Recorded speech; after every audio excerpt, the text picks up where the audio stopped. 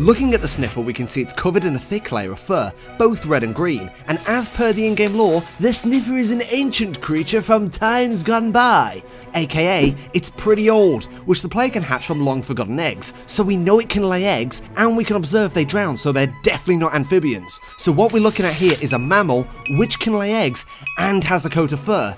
Now in nature there's only two real creatures that somewhat resemble this, one of which is the platypus, and you may think this is a surefire connection because of the beak, but actually I think it better matches the other choice, which is the echidna, which has a long spiny nose, also called a beak, and frequently digs around in dirt, and best of all, has an excellent sense of smell. So the sniffer and the echidna might share a common ancestor, and the sniffer's primary colour is red, red echidnas.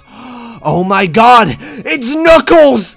1 to 21, it's gonna be the Sonic update! Yes!